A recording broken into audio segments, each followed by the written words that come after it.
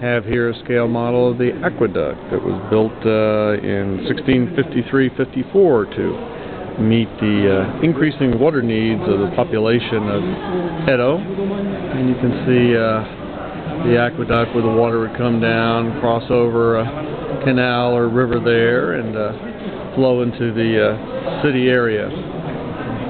The description here says they would measure the depth of the water and so forth at a specific time each day and report it to the city officials, so that ensured that there would be an adequate water supply coming through to take care of everybody.